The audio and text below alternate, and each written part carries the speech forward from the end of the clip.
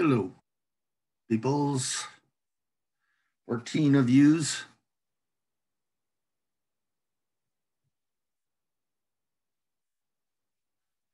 Are we recording? Are we recording? We are recording. Good. Okay. So if any of you were in cell biology yesterday, I really struggled. My computer's kind of on the fritz over there. I'm using my wife's. I think I got all the problems worked out, so we should be fine today. Fingers crossed. Let's wait a couple minutes. People may show. We have barely half the class today, so.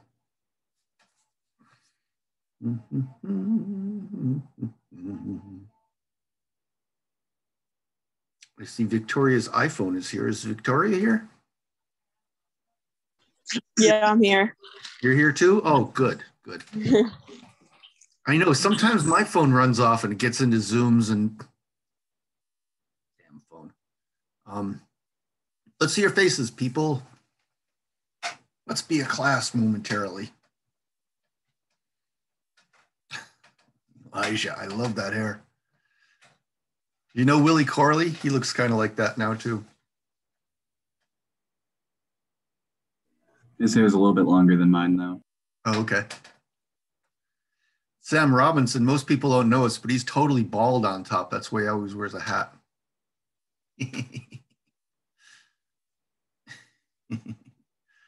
He's a pro fisherman, isn't he? No, you're a hunter, aren't you? Duck hunter. That's what we talked about.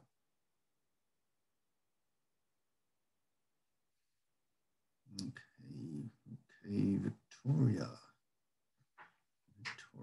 Esha. Whose name can I make fun of next? I can't see anything. Michelle Simmons. That's a pretty boring name. I can't even make a joke out of that.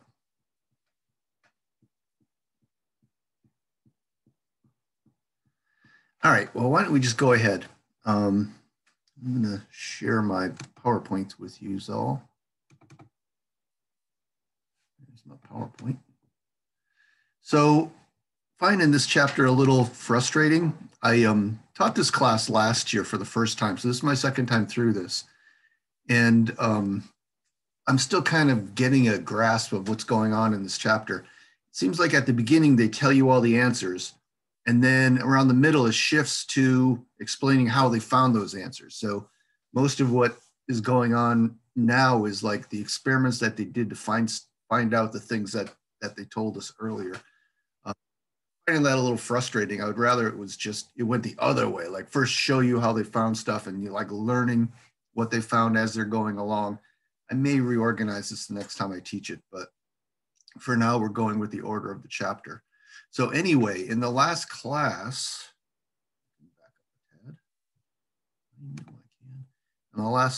we talked about different factors that are endorsing mesoderm and these animal cap factors that are stopping the mesoderm from spreading up into the ectoderm.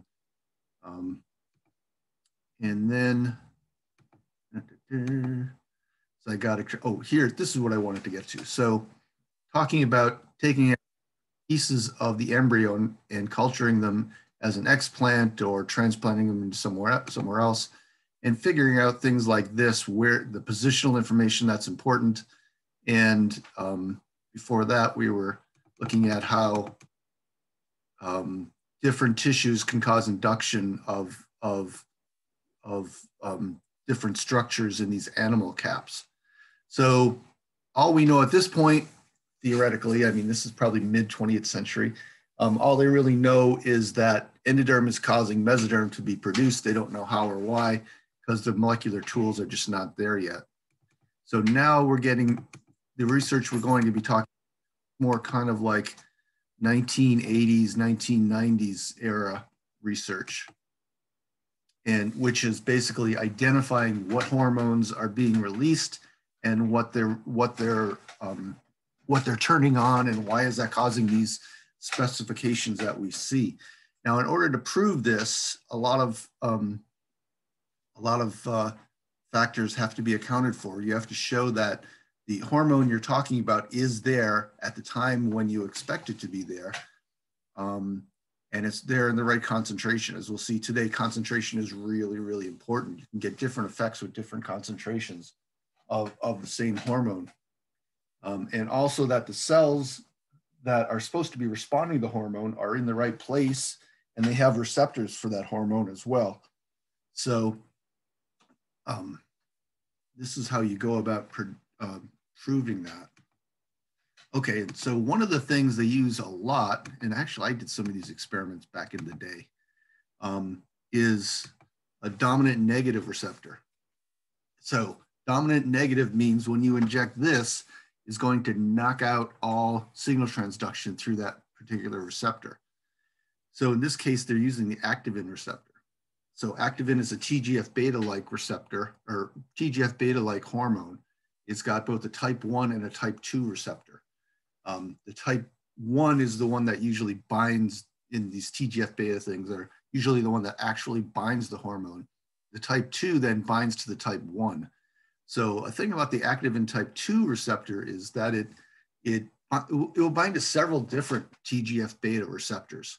So it's got 1 and type 2, but this type 2 will also bind to, like, XNR type 1 receptor or BMP type 1 receptor.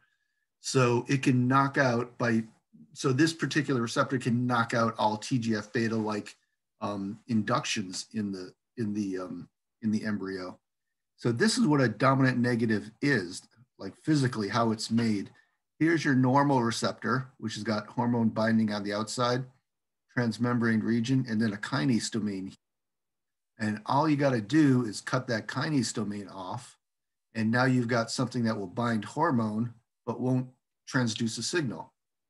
And the nice thing about this too is it will knock out all, and if you overexpress it, so there's more of this truncated receptor than there is of the endogenous receptor being expressed in the cells already, you can totally knock out all signal transduction in the cell through that would be caused by those hormones.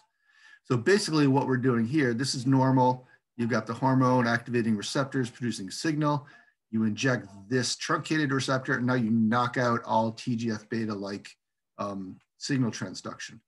So the way we actually do this is you get some eggs, you fertilize them. When they hit the 2-cell stage, you inject messenger RNA in both cells of the 2-cell stage for this truncated TGF-beta receptor. And when you do, you find here's normal. You put in a little bit, you start ventralizing, so there's less dorsal structures. You go to high concentration, and now you don't have any dorsal structures at all. So you can see that TGF-beta-like things are going to be important for setting up the dorsal side of the embryo. Otherwise, you have just ventral tissue. And again, we already talked about what the TGF-beta like hormones are, but this is how they came about realizing that they were important. Okay, and this is what they actually are. Actually, we're going to add a few here that we didn't talk about before. First, we've talked about the XNRs, xenopus nodal related. So in the book, they tend to call them nodals sometimes, and sometimes they call them XNRs. I'm going to keep calling them XNRs, but just know XNR means nodal. That's what the middle N means. And then when we get into mouse, it will be called nodal. So, keep that in mind, and it's going to do the same thing in mouse as it does here. Another one called derriere. Again, scientists have good senses of humor, or bad senses of humor anyway. Derriere. Another hormone, it's also called growth differentiation factor 3. I think VG1 is called growth differentiation factor 1, but don't worry about that. So anyway, GDF3 or derriere will activate some or potentiate the activation of some TGF-beta-like signaling, and it will block others. So it's kind of a complicated hormone. BMPs, BMP3, I think, or 4 is the one that we're most interested in. They're going to be really important because they induce mesoderm, but ventral mesoderm. Your nodals will be more dorsal, and BMP is more ventral mesoderm.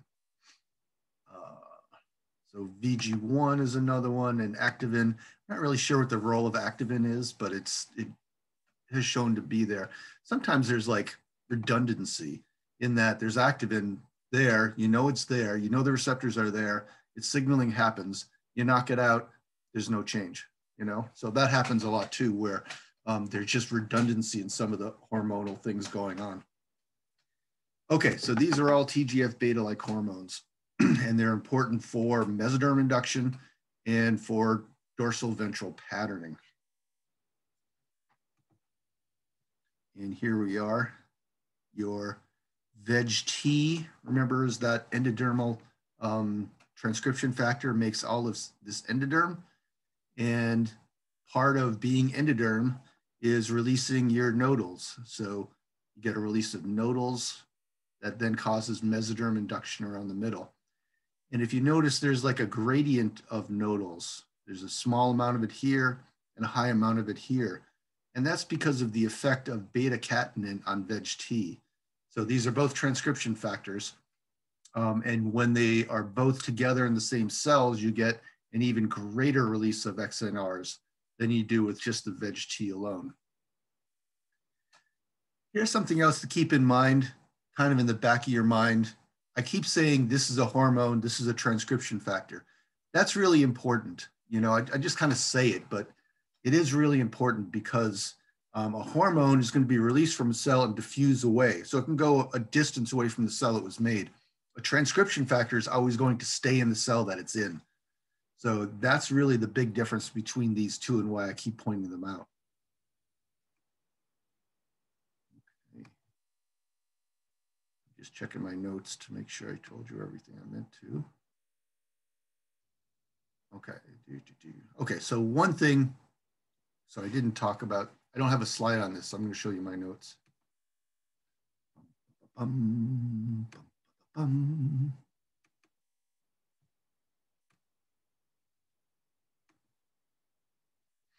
Okay, so this was the activin dominant negative stuff. Okay, so so other techniques to show that show which hormones are coming on or not. Newer techniques, the molecular ones, are like immunohistochemistry. So you can make an antibody specific to a phosphorylated SMAD. So, you know, obviously you can make an antibody against just a SMAD, right? Because any protein you can make an antibody against it. But you can actually differentiate between a phosphorylated and unphosphorylated SMAD. So that's really important because with that antibody against the phosphorylated SMAD, you can see not only is the SMAD there, but has it been activated? And what they see is like, and you can tell the difference between different signaling patterns by which SMADs are turned on. If you remember, when we talked about TGF-beta, like things I said, BMPs activate SMAD 1, 5, and 8, and XNRs activate SMADs 2 and 3. So by looking to see which SMADs are active, you can see which hormones are present, right? Or which hormones are around and activating receptors. Okay, so again, that's just my point there being that's just another way another mechanism they use to, or another technique they use to figure out these hormonal expressions and effects. Okay, so getting back to VEG-T, our good old friend VEG-T. Okay, so VEG-T, actually we're talking about brachyury now. Hang on one second. So VEG-T back here causes the expression of these nodals, XNRs 1, 4, and that makes this into mesoderm. So what does that actually mean? That means that it's going to cause the production of the transcription factor brachyury. So this is a new one that you need to memorize. So brachyury then is a transcription factor, and it will allow mesodermal genes to be turned on. Remember, I know I keep saying this, but you know, there's a difference between being faded and being turned on. So once you add those XNRs, those tissues are fated to become a mesoderm, and they're fated that way because now you've got brachyury being expressed there. So you can see here, this is a cross section through the middle. So you can imagine a ring of brachyury expression around that blastula. And the neat thing about this ring, if you notice how distinct it is between what's turned on and what's turned off, right? And why would that be? Since these XNRs are diffusible factors, that you should get a gradient of being turned on, but you don't. And the reason is because you've got these threshold effects. And the threshold is, in this case, is caused by FGF. So FGF is fibroblast growth factor. We'll talk about its mechanism of its signal transduction mechanism later, probably in the next class. But it's very different from TGF beta-like signaling, okay? Similar, but very different and a lot more complicated. But anyway, when XNRs turn on brachyury, brachyury comes up and causes the production of FGF, and FGF causes the production of brachyury. So these two are sustaining each other in this positive feedback loop. And so that keeps brachyury expressed in the mesodermal cells. Okay, that's your positive feedback loop keeping brachyury expressed. Okay.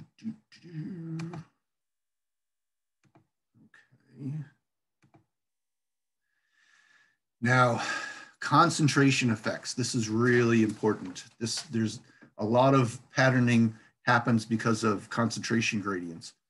So what we see here, and we've talked about a little bit, VEGT and beta-catenin together introduce the transcription factor CMWA. I don't know how to pronounce that word. I'm just calling it CMWA. We'll see. But anyway, that gets expressed in this dorsal part because that's where your cortical rotation put the beta-catenin beta-catenin increasing factors over here, dorsalizing factors. So you get CMWA being produced over here, and CMWA then causes that it's the nucleus center now because CMWA is there, and that causes a great increase in XNR release. So you've got a normal XNR throughout the rest of the embryo, but here, because of that beta-catenins and CMWA, you get a ton of XNR release. And that excess XNR then, along with everything else that's there, causes another transcription factor to come up here called goosecoid. Goosecoid is then going to cause this mesodermal tissue to become the Spielmann organizer, okay? So goosecoid then is specific to Spielmann. When that comes up, you've got your Spielmann organizer. And as we've seen before, that's what's going to give us our dorsal ventral axis and our anterior posterior axis, because this is where that blastopore lip is, where the tissues will go through. Okay, so goosecoid then is our next new transcription factor. So VEGT and beta-catenin together in this area over here causes the production of CMWA, and CMWA then increases the XNRs, which turns on goosecoid over here. Now that's the Spielmann organizer. In the next class, we'll see how that turns on these other factors that'll be released and diffuse in the opposite direction in this way. It helps setting up that gradient and setting up the axis. Okay.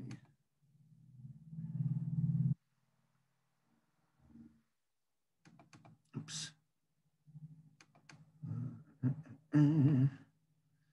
Okay, I'm running out of things to talk about here. You know what? I should have a quiz for you guys today. That would be a good thing. I think you're about ready for a quiz. Should have put one together. Let's see if I can dig one up before you guys leave. Okay, so speaking of concentration, how do we know concentrations are important? There's an experiment here. Oh, I'm sorry. This is kind of summing up what we just said.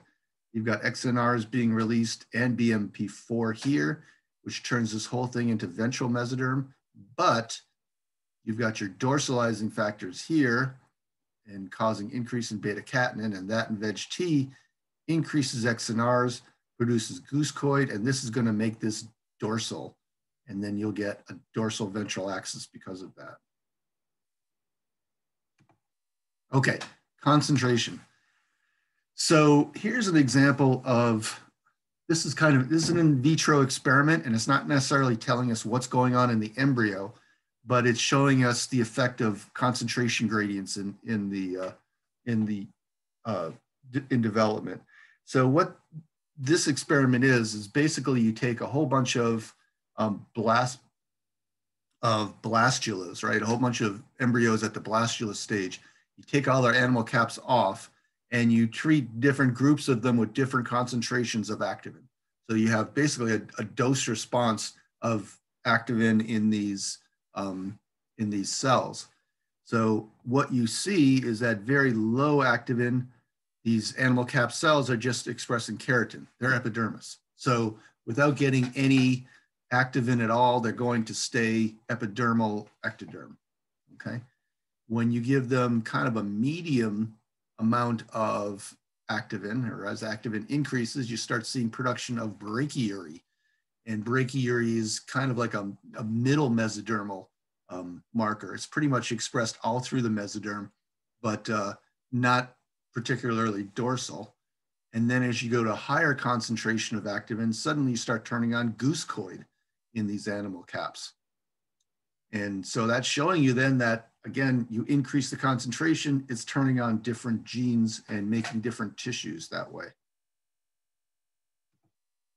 And here is the same thing done a different way. So basically here they've taken some beads and coated them with activin and then set them on top of an animal cap. So this is your animal cap here. They take this bead with a low amount of activin in it and they set it down. And so now you've got a point source. The activin starts here and it diffuses away. And like any diffusion, it gets less concentrated as you get further away from the source. So here with a low amount of activin, you get brachyury expression all around those beads. You do the same thing with a high concentration of activin, and now you've got a concentration gradient of activin, and where it's highest, you're getting goosecoid, and where it's middle, you're getting brachyury, and when there really isn't any, you're getting nothing, just epidermal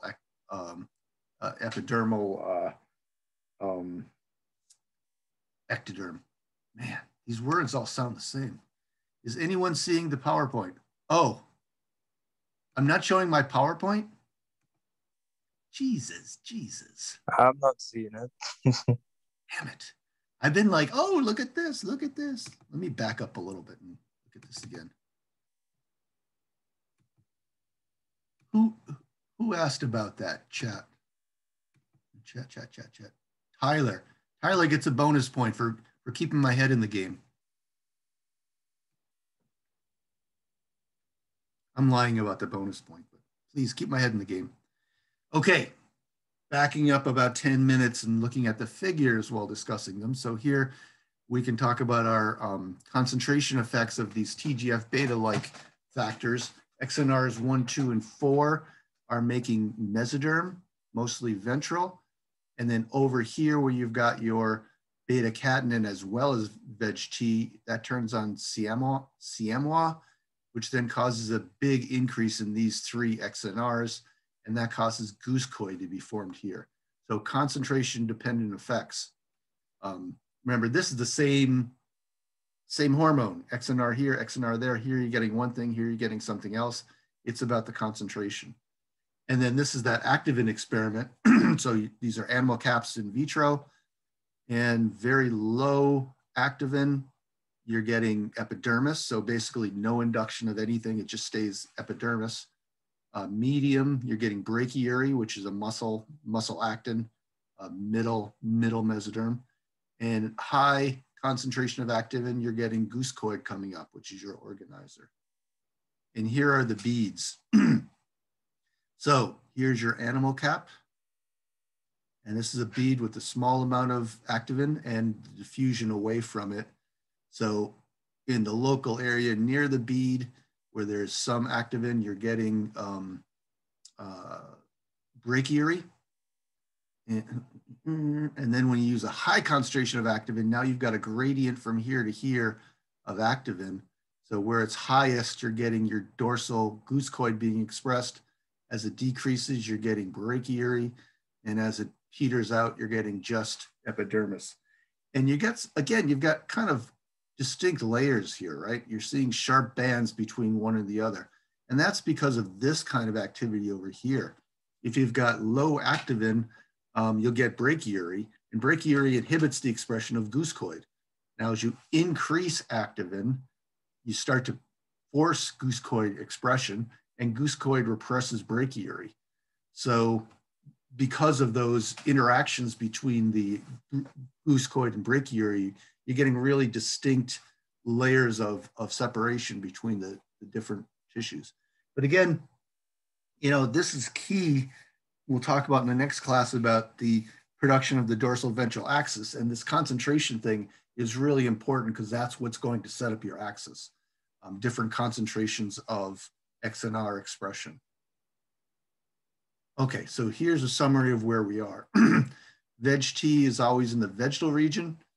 And it's a general inducing signal to produce nodals, the nodal related XNRs. And they will produce mesoderm. At the dorsal side, you've got the corticorotation dorsalizing factors there. So you get Spearman organizer over there. And then in the next thing, we're going to talk about how you've got ventralizing signals of BMP4 and XWNT8 and dorsalizing signals of cordon and noggin. You'll see how these two different things kind of interact with each other and form a gradient pattern across that axis. Oh my God, it's only 1:30. All right, you're definitely getting a quiz today. Oh, shoot.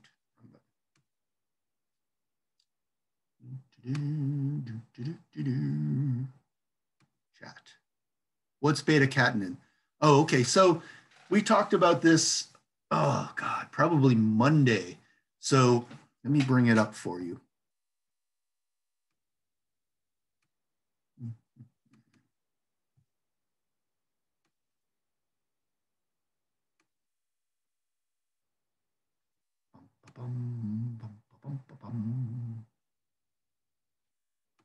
Is it? Yeah, this is it. You remember this one? So this is the Wnt pathway is producing beta-catenin. So normally beta-catenin is being broken down, but when Wnt is around, now beta-catenin doesn't get broken down and it starts to do signal transduction. So it's a transcription factor and it's really important. In this case, it's important for producing the dorsalness. So you've got beta-catenin built up over here, and that's what makes it the organizer. We'll talk about a different patterning with Wnt later as well. Okay. All right.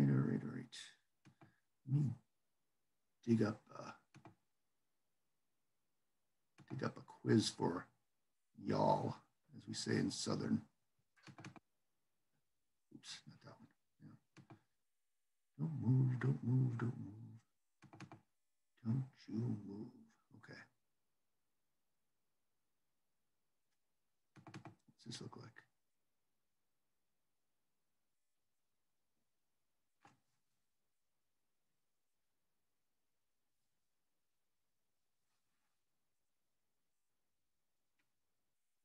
Ooh, this looks like a quiz a lot of people will fail. Let's do this quiz. So XNR will induce, let me back up. Can I go over SMADs again, beta-catenin? XNR will induce the organizer goosecoid. Does Wnt11 help produce beta-catenin? Okay, yes. And the answer to all those things is yes. All right. Hang on. What am I sharing now anyway? I don't even know what I'm sharing.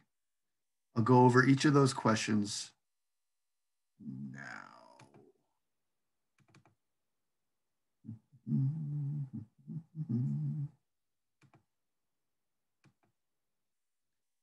SMADs. What's the matter with you? Not funny. Okay, so Wints are these things. So Wints, you'll always associate with beta-catenin. SMADs are always with TGF-beta-like signaling. Where's that? I know it. Here it is. So your TGF-beta likes your BMP4, your XNR will interact with first a what I call receptor SMAD. They may call it something different in the book, but the SMAD that directly interacts with the receptor, which is here, and that gets phosphorylated by the receptor, and then that receptor SMAD will then bind to a cytoplasmic SMAD, which is usually SMAD4. So SMAD4 goes across both different types, and then that goes in and becomes a transcription factor. So the important thing to keep in mind with these SMADs is for BMP4, you've got SMADs 1, 5, and 8. For XNRs, you've got SMADs 2 and 3. Okay? So basically, they're signal transduction proteins that get phosphorylated by the receptor, and the production you get in the end the result you get in the end depends on which SMADs get activated. See down here, you're getting ventral mesoderm, which SMADs 1, 5, and 8, and then dorsal mesoderm with SMADs 2 and 3. So XNR will induce the organizer goosecoid. Correct. That's from Esha.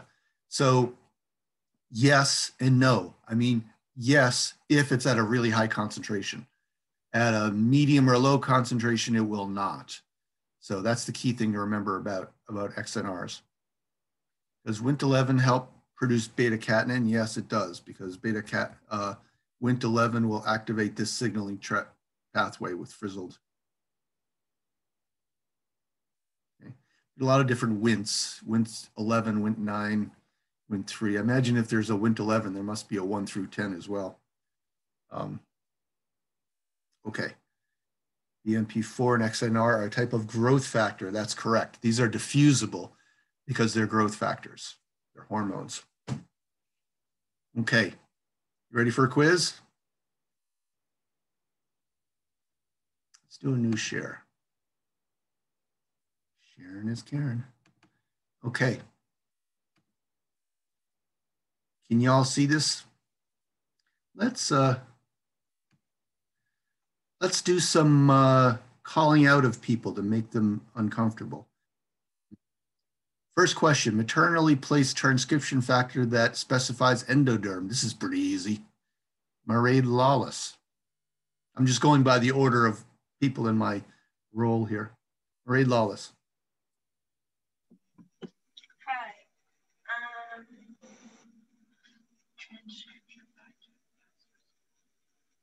That was, we were just talking about it, right? Yeah. So it's the veg tea or? Correct. Okay. Okay. Number 2, Elijah Crossborn. Blocks Wnt signaling by binding to LRP56.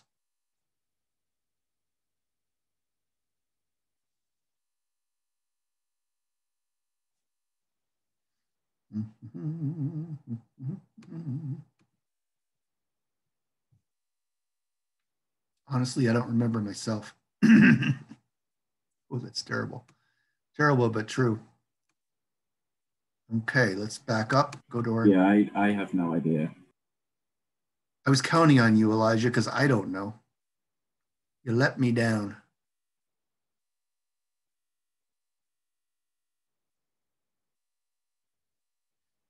Okay.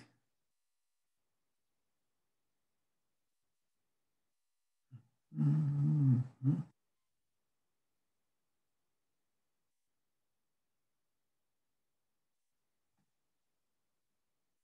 Dickoff. There it is. Dickoff binds to LRP56 and inhibits activation of frizzled by Wnt.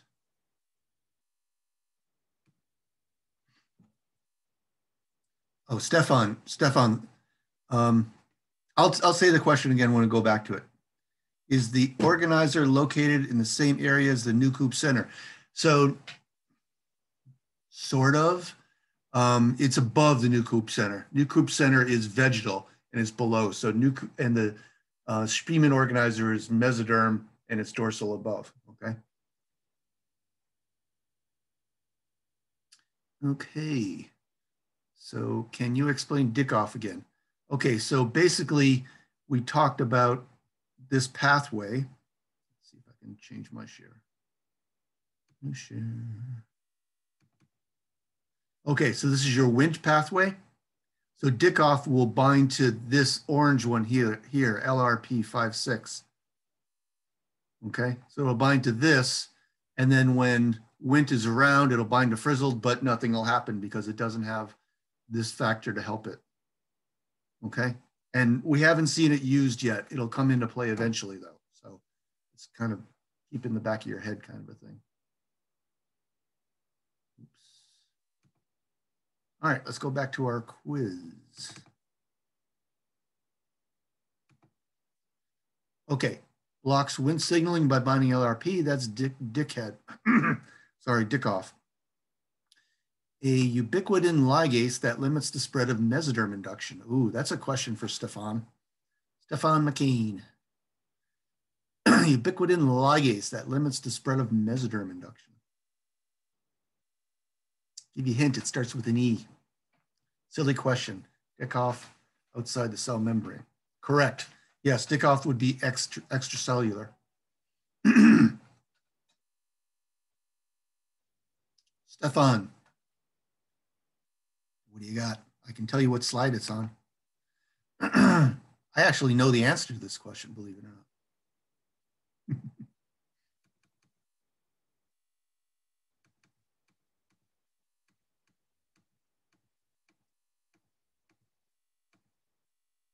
It is on slide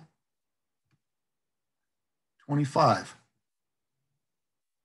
Slide 25 of the PowerPoint.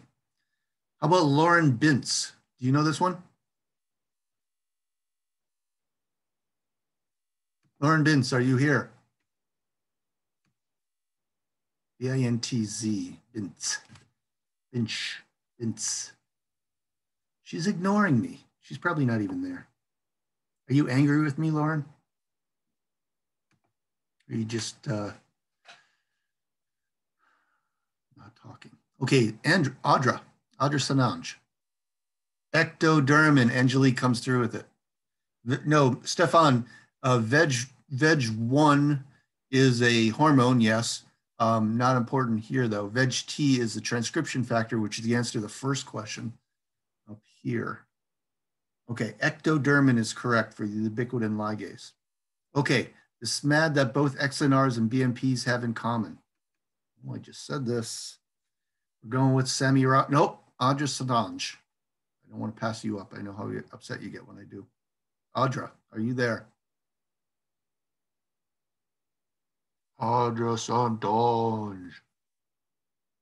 She's ignoring me. Sam Robinson. Sorry, is it SMAD4? SMAD4, correct. They both different pathways use SMAD4. So, and that's what's important about ectodermin, because ectodermin gets rid of SMAD4. So it knocks out both pathways, both the BMP and the XNR pathways. Okay, Sammy, you know you're up next. Transcription factor that is upregulated by VEG1 and beta-catenin. Just talked about this one today.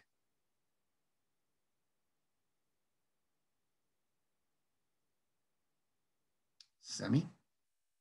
You're Canadian, aren't you, Sam? Close enough. Oh, that's right. You're almost in Canada. Because this word is almost French. I'm not too sure. Samois? Siamois? So we talked about this today, where if you've got VEG1 is everywhere in the bottom, in the endoderm, but then you've got extra beta-catenin because of the cortical rotation, and that produces Samois, which makes those cells the nucleus center. When in embryo development, what am I saying? So Audra, not MAD4, but SMAD4. You're close. Okay. When in embryo development that transcription from embryonic nuclei starts. Oh, what do we call that? What part of the development does transcription start from the embryonic nuclei? Michelle Simmons? Oh, wait, I skipped Alex. Alex McKieran. This was Wednesday's lecture. Yeah, I'm not remembering the answer. Okay. Michelle Simmons, any luck there?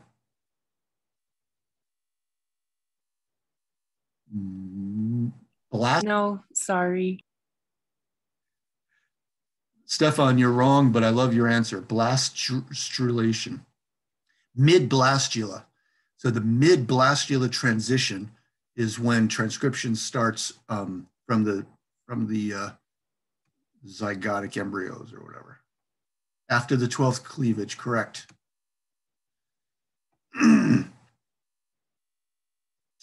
Okay. Number 7. Bad news, Akiela Simon, you're up. Number 6. No, number 7. Can you finish that whole sentence, number 7? When in embryo development, that's an eggs from embryo. Wait. Who? I can't. Who is this? Akiela. Oh, okay. Because it says you're muted. Oh, my iPad is also logged on, so that's. Oh, okay. Honestly, I have no idea about this one. Okay. Sorry. Wait, can you? Is that a Caribbean accent I hear? Yeah, I'm from Antigua. Oh, Antigua. Oh, I've been to Antigua. Gorgeous island. I loved it. The people are so nice there too. Okay, let's move on. Let's go to Antigua. What the hell are we doing in Plattsburgh? Vanessa Gordon. Vanessa. She's from Antigua too. No, Jamaica, Queens. Yes, Jamaica. But oh Lord, Vanessa. Vanessa? Number 7, sperm entry activates. I've said this about 10 times today already. Yeah, I want to Akiela. Can't help you there. Okay. I'm not sure.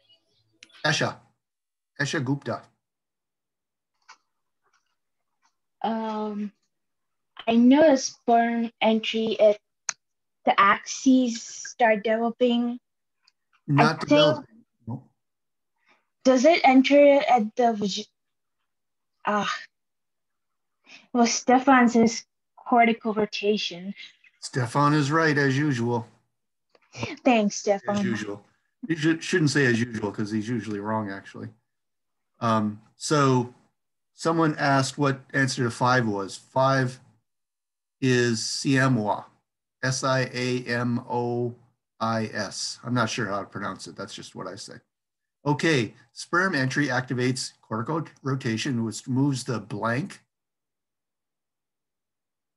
to determine the blank side of the dorsal ventral axis. What gets moved during cortical rotation? Evans, Cujo.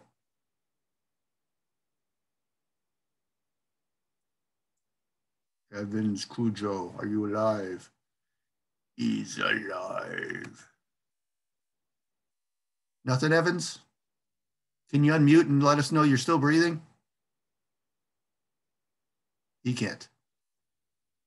I think a lot of people just turn their computer on and walk away. Okay, Anthony Estevez. Anthony. The cortex. What's that? Move the cortex. Not really. Sperm entry activates the cortical. Is it egg? Nope, the egg's not moving. This is moving within the egg. So the cortical rotation moves what to determine the, I'll give you a hint, dorsal side of the dorsal ventral axis. Are you looking for the dorsalizing factors? Yes, exactly. Who said that? You just got a +1 in my heart anyway. I don't know, whoever said it. Okay, 8. Angelique. Actually, I think Angelique's already answered one. She can be off the hook if she wants to be. Okay, blank is a transcription factor that causes the production and release of the growth factor blank. Blank causes upregulation of blank, creating a positive feedback loop. Oh, so even I don't know the answer of this until I see that positive feedback loop. We talked about one positive feedback loop here. So let's back up from that spot. Blank causes the upregulation of blank, creating a positive feedback loop. We talked about that today. Can I pass? I actually don't know. Okay, you can pass. Cool. Let me add a word here. See if it'll help.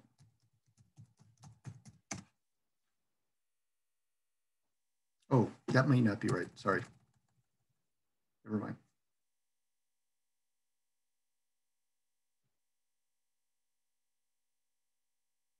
Oh, that's right.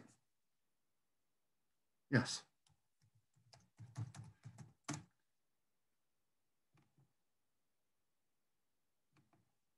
All right. Instead of just telling you the answer, let's go back and look at it again. That's called good teaching. Okay.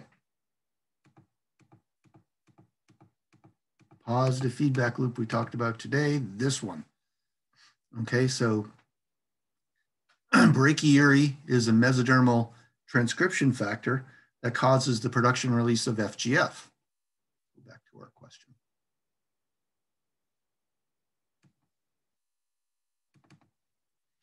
So brachyury is a mesodermal transcription factor that causes the production and release of the growth factor FGF.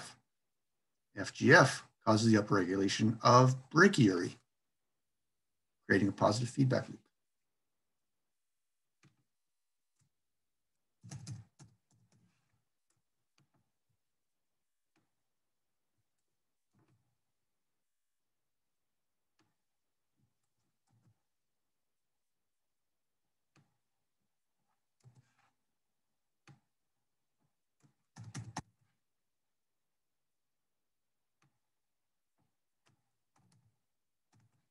Okay, that's our positive feedback loop. And what do we got next? Fates. All right, we got 2 minutes left. And I really hate to not give Abdou Sabor a question because he's my bright shining star in this class. He always knows everything. So let's ask him this question. If you separate the two cells after the initial cleavage of a zygote, each will become a fully formed embryo. If you separate the 4 cells after the next cleavage, none of the resulting cells will become normal embryos. Why is this? Why is this? It's a returning theme. Abdou Sabor. Unmute yourself.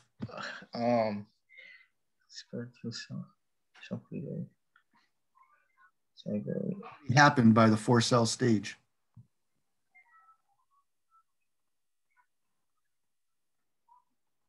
I feel like it's simple, but I'm not sure.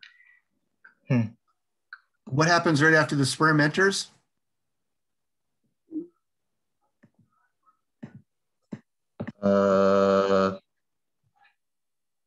Notes. Ask Stefan. Stefan knows. Stefan? Cortical rotation. Cortical rotation. So why after 4 cells don't you get totipotent cells? All right, I'm getting the sense you people aren't studying. The 4 cells. Maybe we'll have a quiz on Monday that does count. Okay. So the problem here with number 10 is you've got cortical rotation, which puts dorsalizing factors at one end. So because of that, when you split the embryo, these cells are different from these cells over here, so you don't get complete embryos anymore. Okay. Let's just stop sharing now. So I started grading your exams yesterday. I'll finish that today. And then hopefully in about an hour or two. So you get your results from that, okay? That's about all I have for today, and we are running late anyway for the first time. Hope to see you all back here on Monday. Have a great weekend, guys. Can I ask a quick question? Oh, sure. So, part of that cleavage, for between the first and the second, where you have pluripotent versus multipotent, for that first cleavage, you have to cut along the same plane as where the sperm entered, right? Right. And it does that. Yep. Yeah. Because if you don't, then you get the same problem as before with the dorsal factors on one side and the ventral on the other, right? Right. Exactly. Yep. Okay. Any other questions? Akila, did you have a question for me by email? I don't know. Somehow you're sticking out in my mind. All right. I'm going to let you